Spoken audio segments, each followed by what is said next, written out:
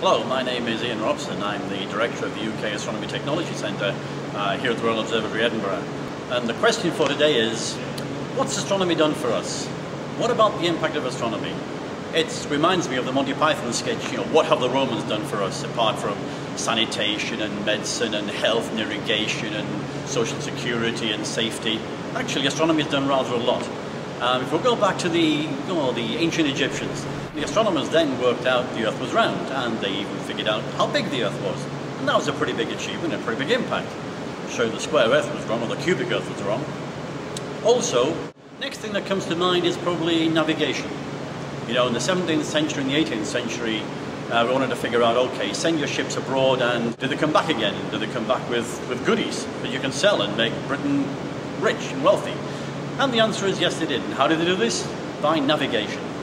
Navigation and the invention of the clock, which you could take on a ship and kept the correct time.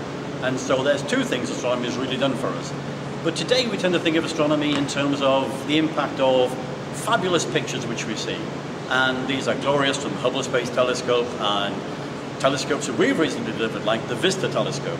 Fabulous images which get everybody excited. And astronomy is a good thing. It's harmless, it's friendly, it's eco-friendly, and also it's interesting. But in terms of technology, it's very, very important.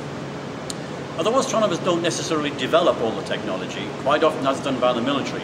What astronomers do is take the technology and they use it. They use it for a wide variety of aspects, which have involved Bluetooth aspects, which involve the chips in the cameras for your CCDs, and a whole range of things that people don't realize that actually astronomy has been involved in. And some of the recent things involved are in terms of medicine. Ophthalmology and looking at the retina of the eye to find out diseases. That comes from adaptive optics, which has been pioneered by astronomy. Also, the latest laser surgery in the eye, that also comes from astronomy.